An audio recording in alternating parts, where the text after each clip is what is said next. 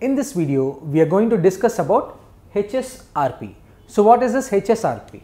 Hsrp in the short is called as Hot Standby Routing Protocol, which is a proprietary of Cisco. So what is this Hot Standby Routing Protocol?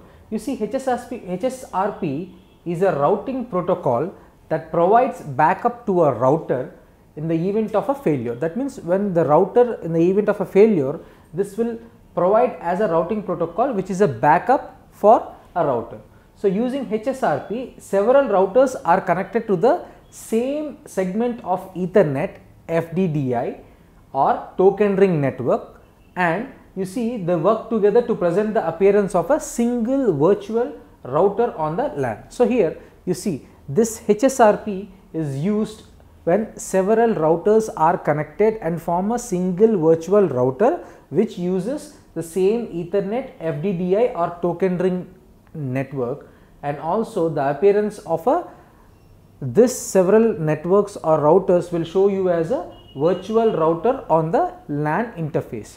And you see the routers share the same IP address and the MAC address, and therefore the event of failure of one router, then the host on the LAN are available and also are able to continue forwarding packets to the consistent IP and MAC addresses. So you see, as these several routers combine to form a single virtual router, so in this case if any of the router fails, then the data will not stop transporting. It will take the help of this host standby routing protocol and transfer the packets or forward the packets to the consistent IP and MAC addresses.